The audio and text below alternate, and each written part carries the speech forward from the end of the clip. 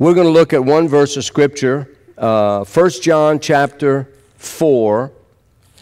We'll get there in just a minute. Over the last several weeks, we've been talking about and we've been sharing with you some things that the Lord's really put on my heart for you and I. The Lord has put within every believer the capacity and the endowment and the ability to overcome the challenges and the difficulties of life. He has put those in you already because you are a child of God. He's already placed those things in you. So the title of today's message is that is the overcomer's DNA. You realize that you have a physical DNA.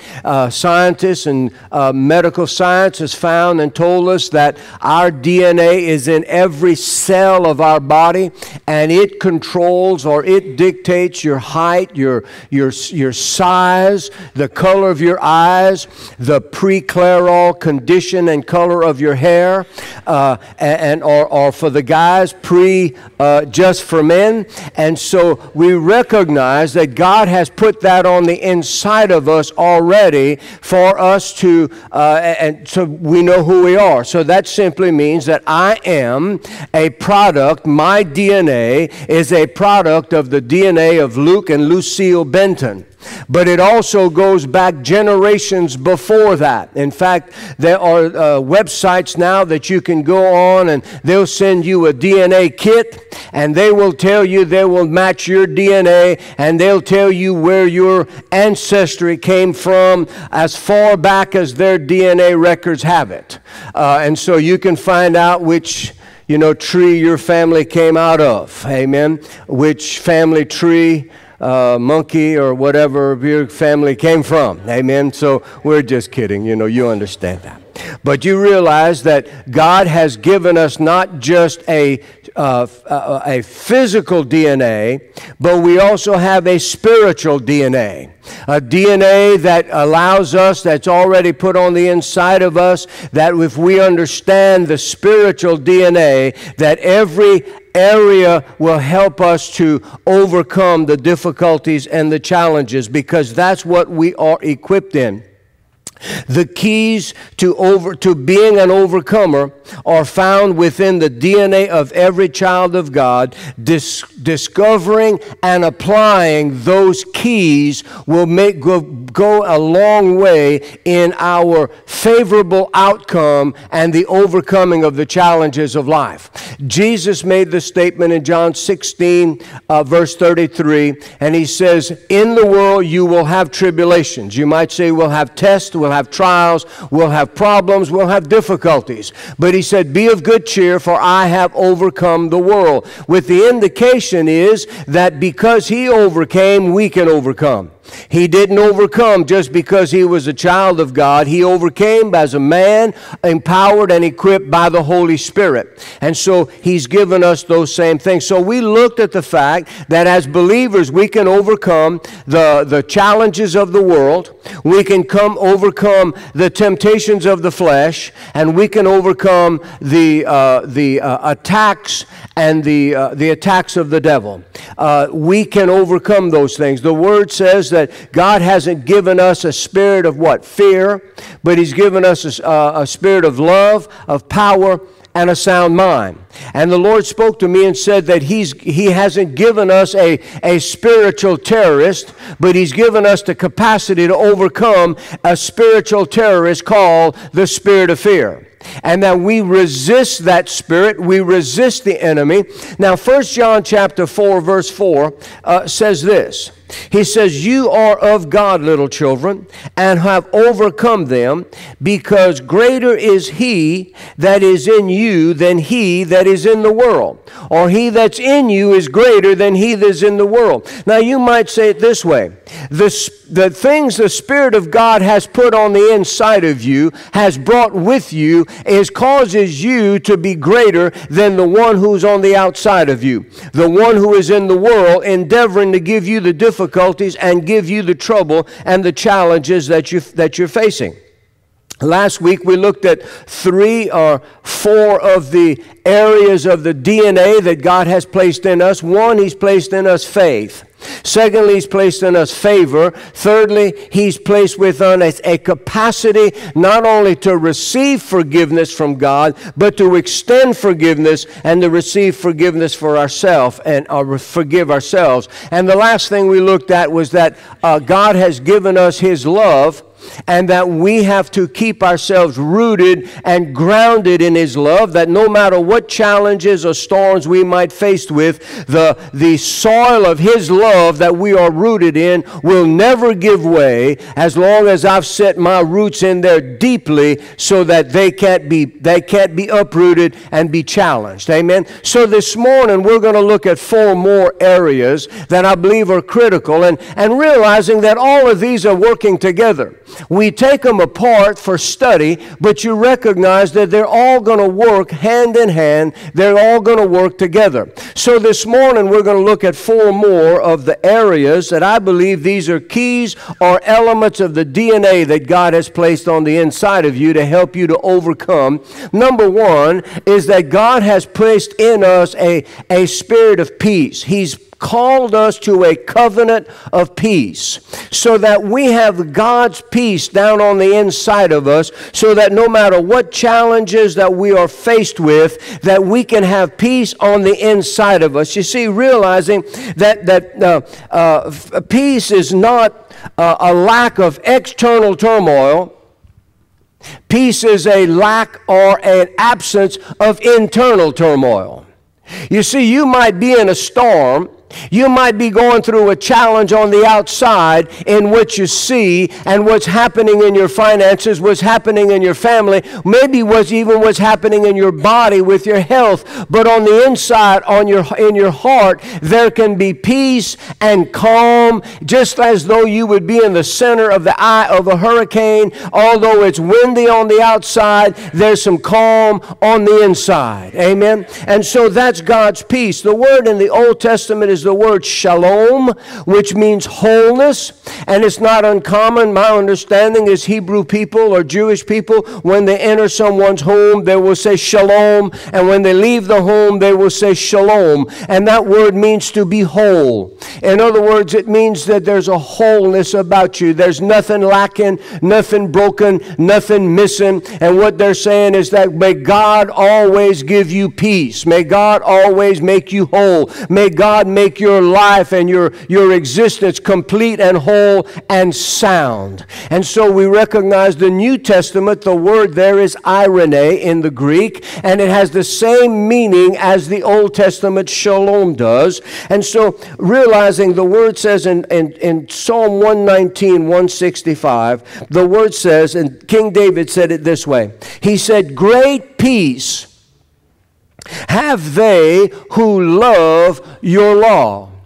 And so what happens is, the more I love God's law, the more I love God's word, the more I spend time in God's word and find out what He intends for me, what His word says, then it doesn't matter what goes on out there, because the word in me is bigger than the challenge out there, than the opportunity that I'm facing out there that may want to cause me some confusion, cause me some anxiety, cause me to walk in worry, and cause me to walk in fear. The Word says that when I love His law, then there's going to be some great peace that's going to come into my heart. And so that's one key, is that I need to get into His law.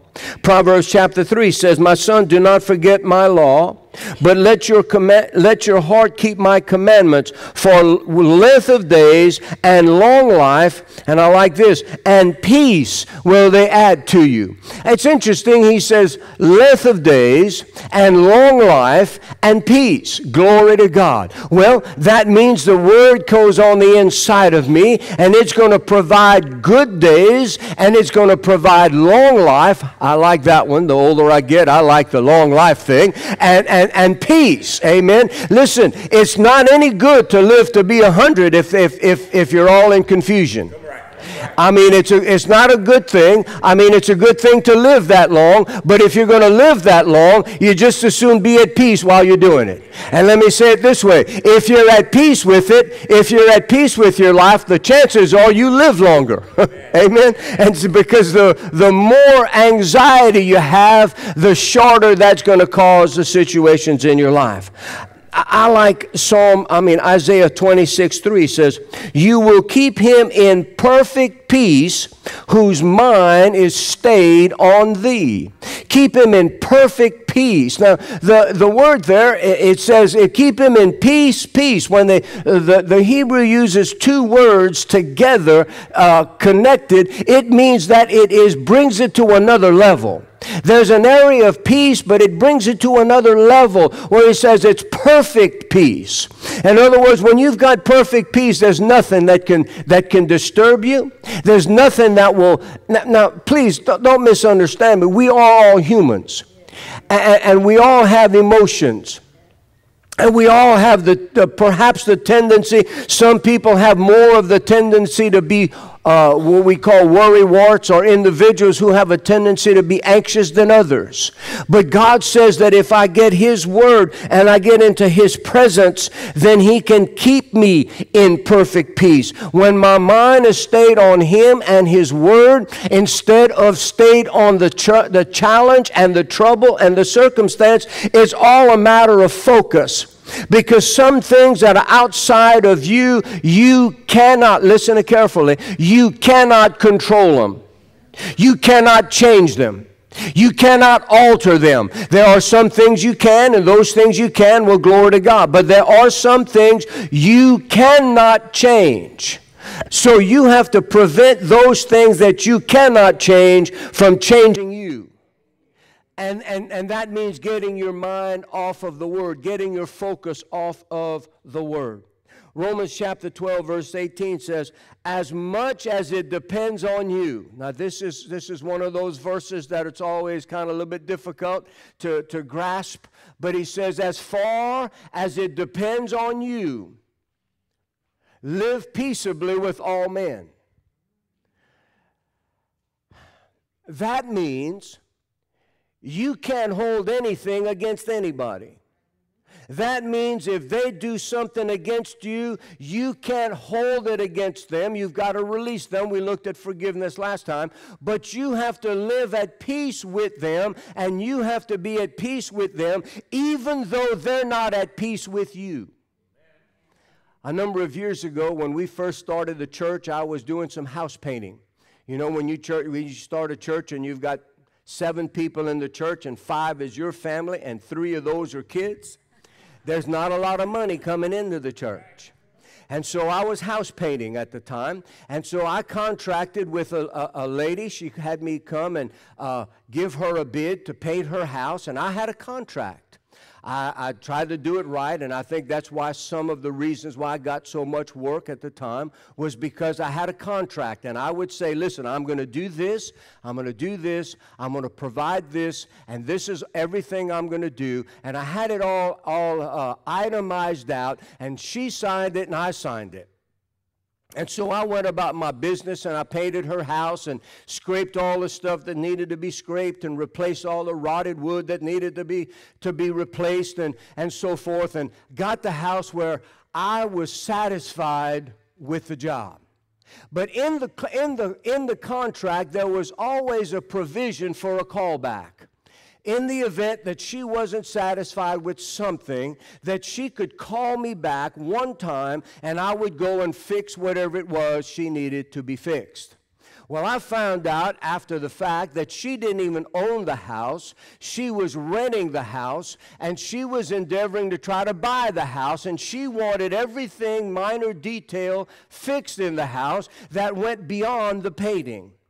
And so I always got 50% up front to do the work and 50% at the end of the job when they were satisfied. And so at the end of the job, I said, how does it look? She said, well, I'll let you know. And so I left, feeling fairly satisfied that the job was complete.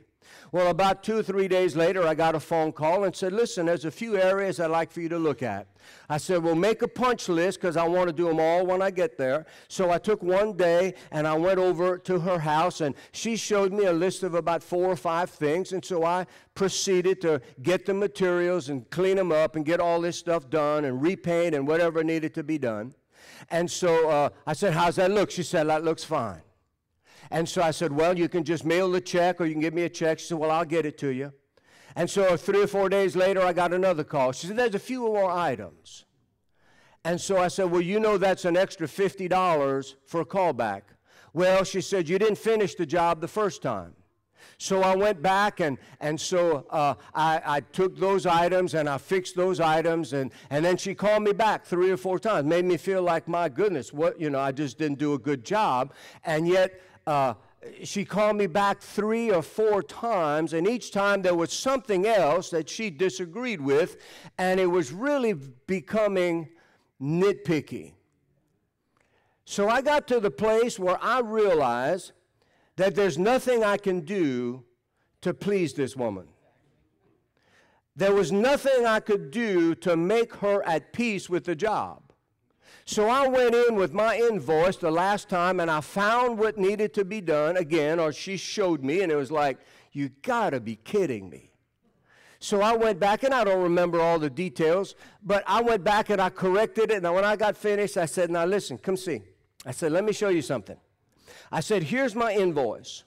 I said, you gave me a check for half of it up front. You owe me the other half. I've been back. I think I went back 5 or 6 times. I said, that would be another $300 added to this invoice. Now, you got an ink pen? She said, yeah. I said, give me your ink pen. I took the ink pen and I wrote on there, paid in full. I said, now I want you to read this. I said, I ain't coming back. I said, this is as good a job as I can do. If you want somebody that can do a better job, you'll have to call someone else. I said, I'm going to write this off. I said, because I'm walking away, and I said, I'm finished. I realized there was nothing I could do to please her. And so it's costing me time and energy and money. And so I don't know how much money I left on the table, but I walked away. Then she makes the statement. She said, oh, does that mean you don't want to bid on the inside? I said, madam, not no, but we are walking away. And so, but you know what? I hardly ever recall that. Other than for times of illustration, I walked away from it and I had peace because I had done everything I could do in me to make her satisfied. I realized it wasn't going to happen, so I, so to speak, cut my losses and moved on. Amen? And so we realized, now watch this.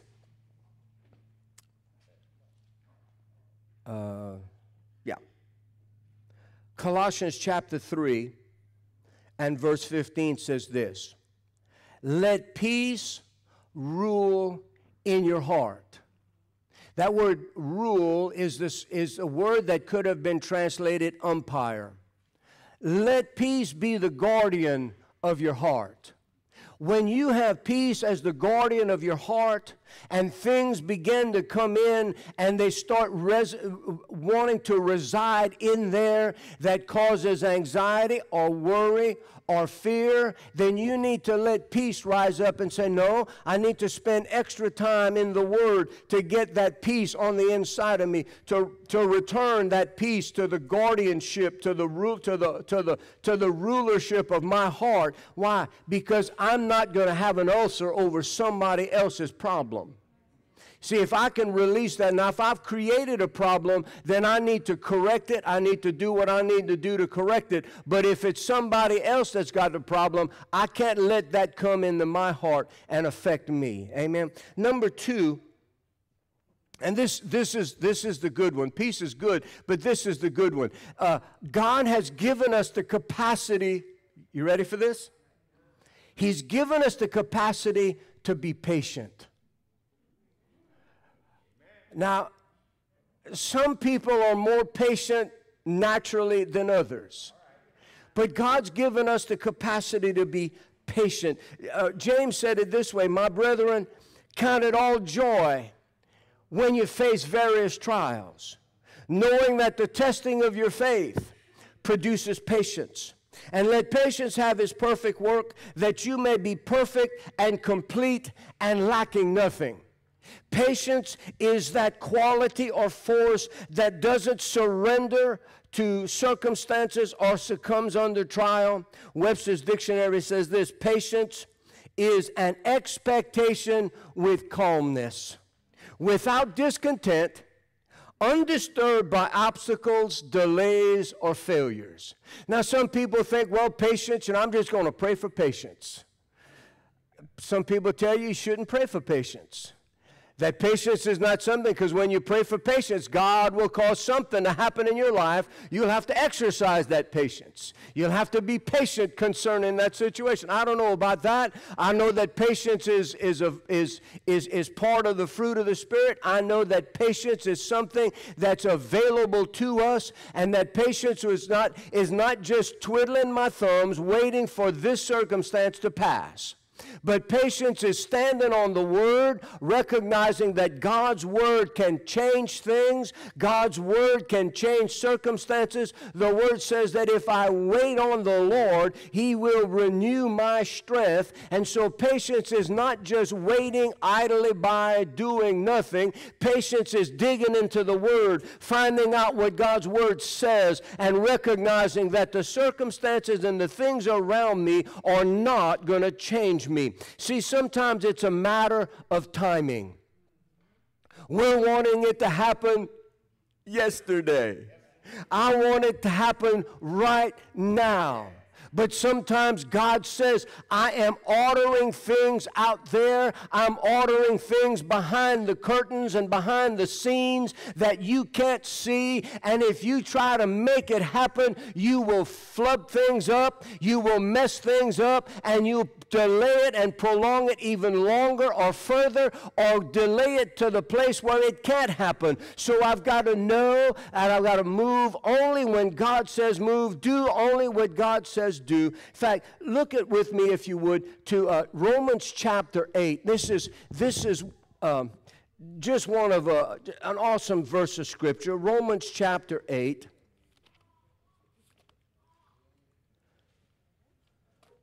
Look at verse number 25.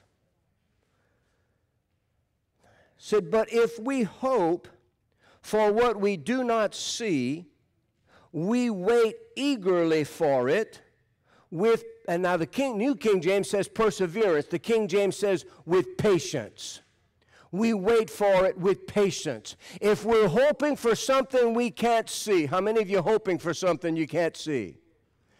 Well, he says we eagerly wait for it with patience. Now watch this. Look at verse 26. It's all connected. Likewise, the Spirit also helps our weaknesses, for we do not know what we should pray for as we ought, but the Spirit Himself makes intercession for us with groanings which cannot be uttered. So that means when I'm hoping for the thing that I can't see, I'm not just twiddling my thumbs doing nothing. I am tapping into the realm of the Spirit by praying in the Spirit. I'm tapping into God by letting His Spirit pray through me, and understanding that God is going to help my weakness and help my situation and my circumstance so that I can get beyond this thing, and He's going to cause it to take place. Now watch this, verse 27. Now He who searches the hearts knows what the mind of the Spirit is, because He makes intercession for the saints according to the will of God. Verse 28, and we know that all things work together for good to those who love God, to those who are called according to His purpose. So I've got to understand that patience tells me that no matter what the circumstance is, it's going to change. This thing is going to take place. It's going to come to pass. This thing didn't come to stay in my life. It came to pass out of my life or through my life, and it's not going to change me. But sometimes I need to have that patience.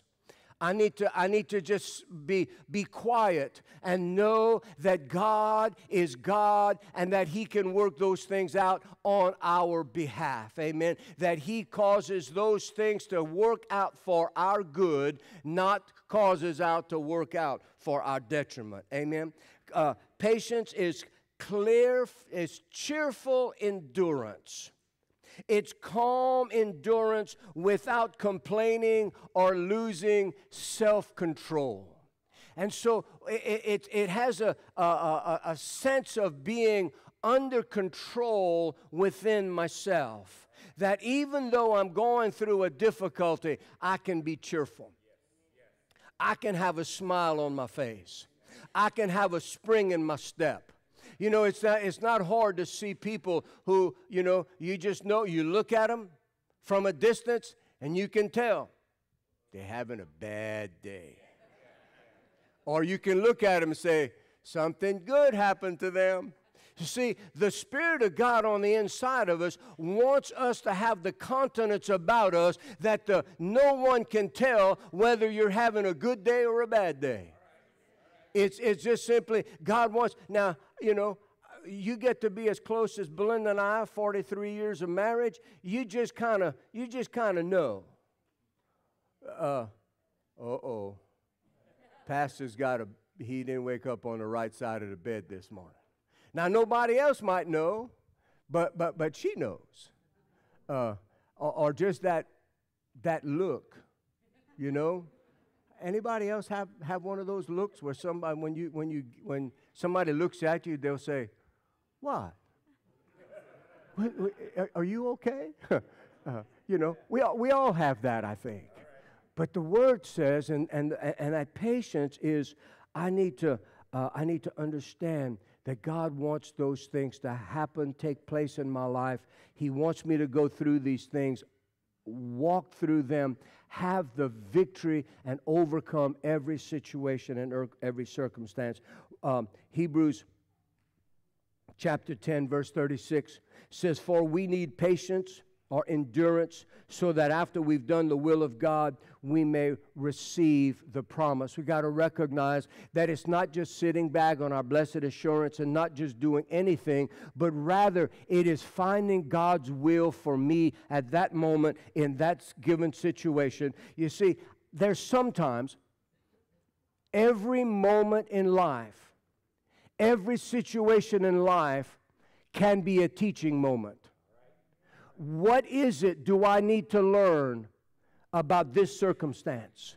What is it that God's trying to teach me in this circumstance? Maybe He's trying to teach me how to keep my mouth shut. Maybe He's trying to teach me how to spend more quality time and trust in Him. Maybe He's trying to teach me what paths and avenues that I should not have gone down at this circumstance, at this time in my life. Maybe He's teaching me timing. And so in every circumstance, I need to say, okay, Lord, this is not pleasant. And I don't want to be here. But while I'm here, what do I need to learn while I'm here? What is it that you want to teach me at this time and this situation in my life? Jeremy, would you go and turn the air conditioner on? See some people fanning themselves? You know how to do that? Just press the 2 arrows in the upper right-hand corner, press them down until it gets down below the number on the left. Hallelujah. Number 3, we talked about peace. We talked about patience. Now we're going to talk a little bit about joy. Because, you know, that joy, the Word says that the joy of the Lord is what? Is your strength. Listen, if the devil can steal your joy, if circumstances can steal your joy, they will steal your peace and they'll steal your patience.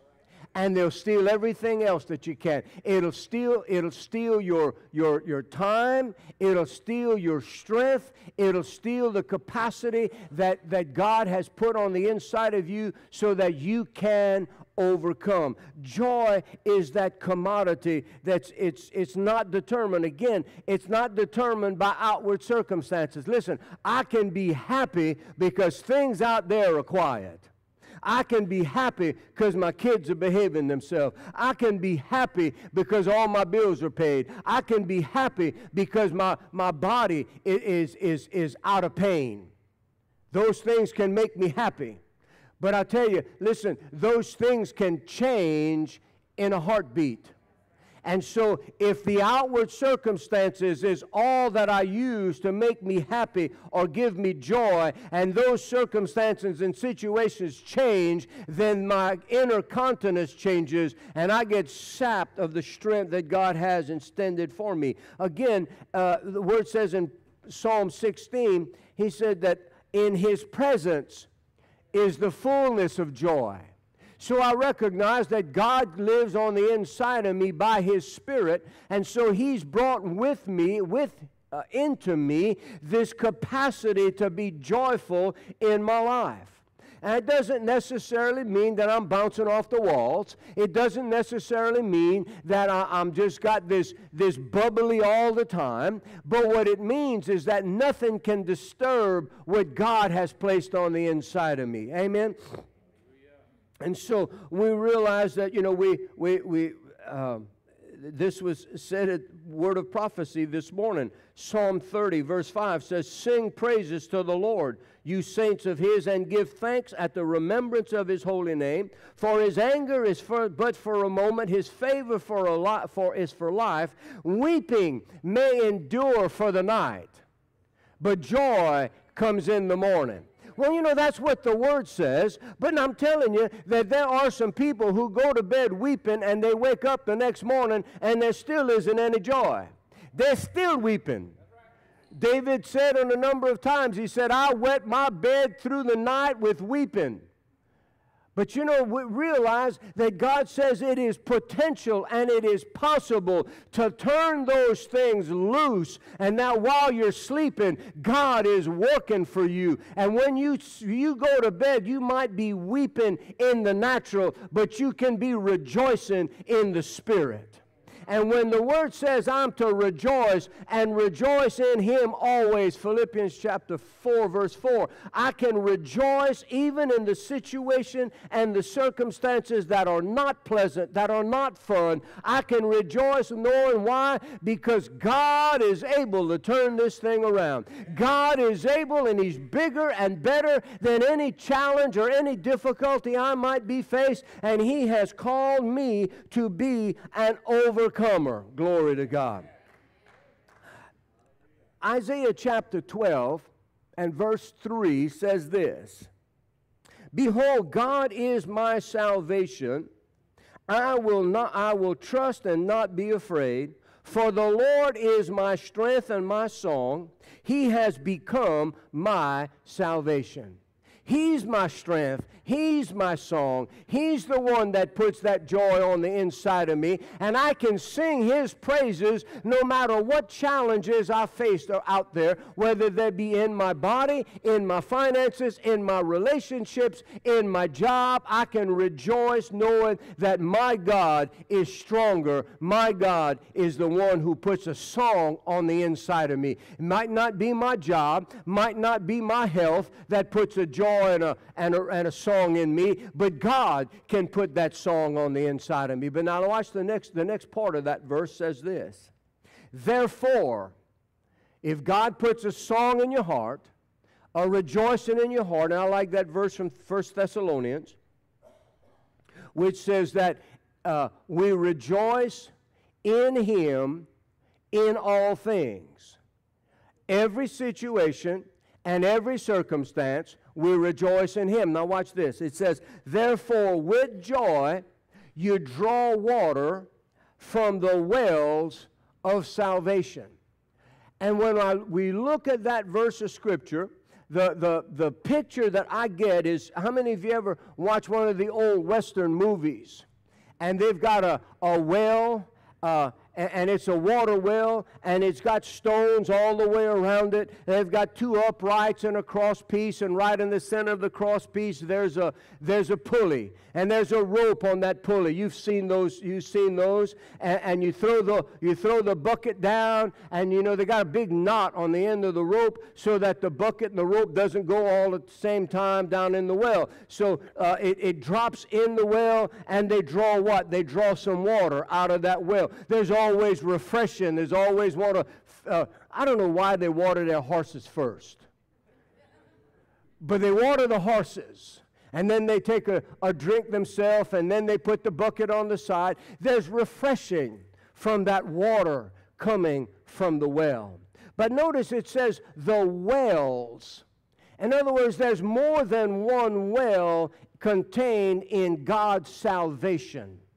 That word salvation, when you look at it, it means health, it means wholeness, it means deliverance, it means protection, it means just help when help is needed. Amen? And so we recognize that when I'm rejoicing, when I give God the glory for my life, regardless of the circumstances, I'm not praising Him for the problem. I'm praising Him in midst of the problem, in spite of the problem. I've got the problem out there, and it's not in me. And God's going to cause me to overcome that problem because I'm rejoicing. And as I rejoice, I'm throwing that bucket down into that well. And I'm going to draw out of that well that I need from God. Amen. And it's going to be the rejoicing of my heart. It's going to be the song that I sing. It's going to bring that peace and that patience and that joy is going to come, and it's going to give me the strength that I need. Remember, it's the strength that you're looking for. It's the strength that the enemy tries to come and steal from you. And so if you can keep yourself strengthened and built up in the Lord, then the devil, no matter what he tries to throw at you, he will not succeed. Amen? And so we draw from that well of salvation.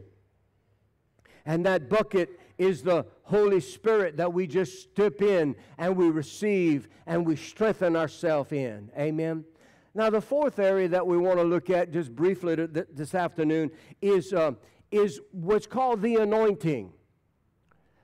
When you look at the word Jesus Christ, it says Jesus, the anointed one, and His anointing.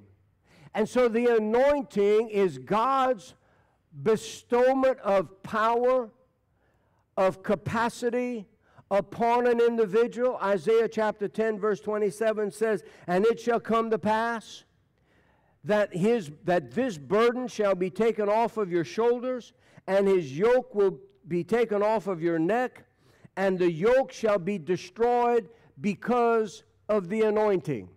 Now, when we use the word anointing, how many of you have ever used some products for sore muscles? How many of you used Ben Gay this morning?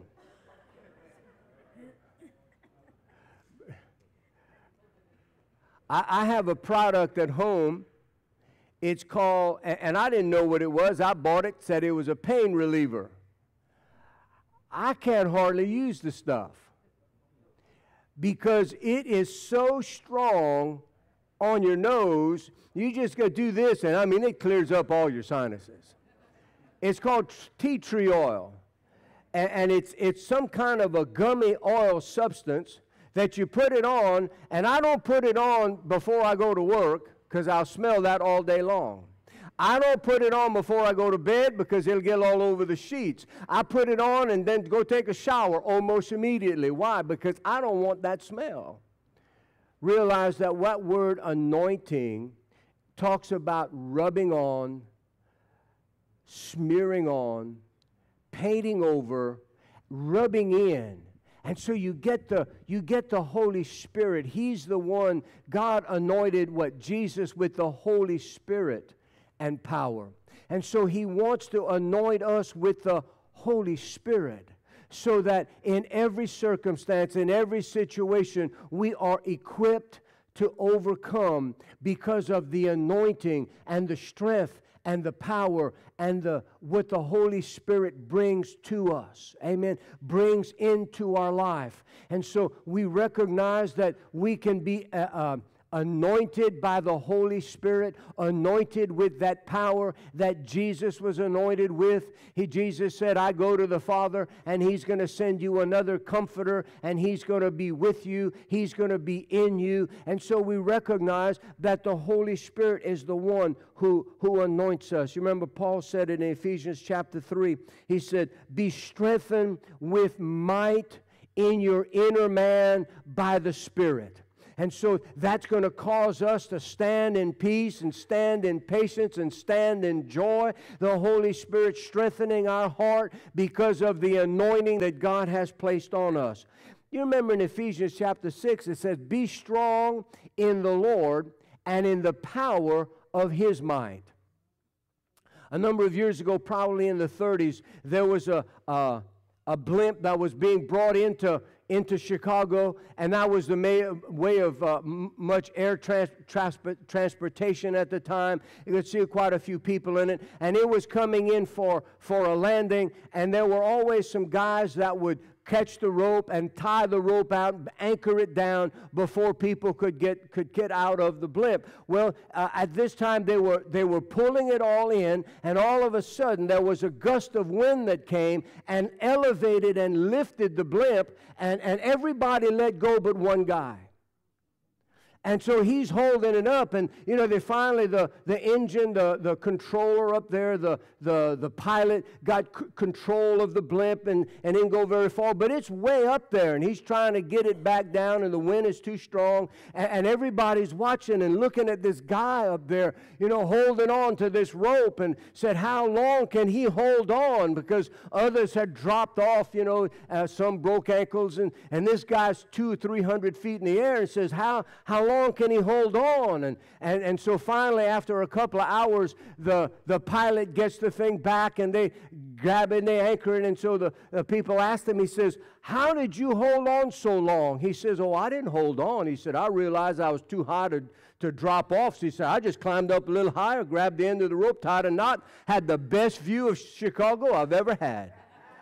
And so you got to realize sometimes you're trying to hold on to something. All you've got to do is climb on into God, let Him hold on to you so that you can have the best view of that circumstance and that problem and that situation. Why? Because God wants to cause you to overcome in that area. Amen. Now, look at 2 Corinthians chapter 2 and verse 14. And the word says, now thanks be to God, who always, say always, always causes us to triumph in Christ. He always causes us to triumph, how? In the Anointed One and in the anointing. Glory to God. He always causes us to triumph. So if I stay in Christ, if I stay in God, if I stay in the Word, I'm assured to come out victorious. I'm assured to come out on top. I'm assured that this circumstance is not going to do me in. I'm going to get over this thing, and I'm going to overcome and be victorious on the other side. Now look at the next verse. And in Him, let me get it and I want to read it right. And through us, He diffuses the fragrance of His knowledge in every place. So now watch this. This is spiritual Bengay. Everywhere you go, people ought to be able to smell the anointing. People ought to be able to sense the anointing. Every situation in your life, every difficulty in your life, people around you. It says in every place that you go, there's a fragrance about you. There's something about you. There's something that people say, I don't know what's going on, why this is happening, but there's something about that person. There's something about Miss Sally. I know what she's going through and the things going on in her life. There's something about Phyllis. There's something about Dale. There's something about them. I don't know. I can't put my finger on it, but there's something there. And what is it? That's the anointing. Because why? Because the anointing says, I got peace in my heart. I'm not pleasant what I'm going through, but I got peace there. I got patience, and I'm learning all that I need to know while God has me in this place. He's got me in this place of protection, and I'm going to come through it, and I'm going to be smarter, I'm going to be wiser, I'm going to be stronger, I'm going to be better, I'm going to be more equipped for the next challenge that the enemy might throw my way. Amen. Because I'm coming through in the name of Jesus. Now you realize Zechariah chapter 4 and verse 10. We're gonna close with that verse. Zechariah chapter 4 and verse 6. It says, "It's not by power, it's not by might, but it's by my Spirit, says the Lord." And when we look at those words, we see this. It's not by our intellect. It's not by our education. It's not by our capacity to learn and our smartness and our cunningness. It's not by the strength of our man. It's not by the strength of the horse. It is by the Spirit of God that is on the inside of us that He causes us to overcome and speak to the mountain. It has to go. And so we've looked at some elements of DNA for every believer. But guess what? Just because they're in there doesn't mean they're going to work until you activate them, until you discover them, and then you begin to walk in them. And so what I'd say is be sure you get more of the Word. Take the messages, listen to the CDs again, get your concordance out, look for some of these other passages that have to do with joy and peace and patience and the anointing so that you can build yourself up, as Jude says, in your most holy faith. And I tell you, one of the things that I think is critical in our life today, I think this is critical. Remember we said Romans 8:26, that the Spirit prays through us. I believe the Holy Spirit and the prayer language that He brings to you has been relegated to a side issue in today's church. Not so much here, but I believe that it's imperative that we pray in the Spirit. 1 Corinthians chapter 14 says that when I pray in the Spirit, I build myself up, I edify myself. You know, when you pray in the Spirit, that becomes you might say the portal or the open door for the supernatural in your life. When I begin to continue to pray in the Spirit, and as I pray more in the Spirit, then more of those elements God can then speak to my heart and speak to my mind and how to operate those things. I think praying in the Holy Spirit, praying in our prayer language is essential in today's culture, in our life today, so that He can help us to overcome those difficulties and those battles that are raging in the culture and raging, trying to come in to destroy our families, destroy our homes, destroy our churches, and destroy our lives. And the only way we can maintain a level of competency and resistance is that I've got the strength on the inside of me. So I need not just the Word, but I need the Spirit. It's not just standing on the Word. I've got to be standing on the Word and standing in the Spirit. Amen. Does that make sense? And so we need to realize it's time that we stop playing games about church and get real about church and get real about who we are as the believers, get real about who we are, and stop living on the fence trying to think how much of the world I can live in without falling over on that side. I've got to get as far away from that fence as I possibly can and live in the realm of the Spirit. Now you realize you're going to be in the world, but there are some things you just got to turn off the boob tube, turn off the TV set, get away from some of the things that that are avenues for the world to come into your life and come into your mind, and close the door to that and open the door to the Spirit of God. Amen. Open the door to more of what His Spirit wants. So this morning we're going to close with a song. But before we go to that, I want to ask, I got a couple of altar calls. One is, if you're not born again, if you've never made Jesus the Lord of your life, then this morning, don't go home without having made Jesus your Lord. Don't go home without knowing for sure that your salvation is assured, that heaven has a place for you, that God, through Jesus, has made a place for you. It's not dependent upon your history.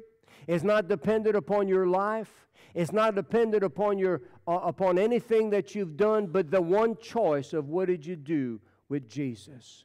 And if you don't know for sure that heaven is your home, then I want you to lift your hand. I want to pray with you. I want you to be sure to know that you are a child of God. Doesn't matter how old you are, you are a child of God. Anybody like that here?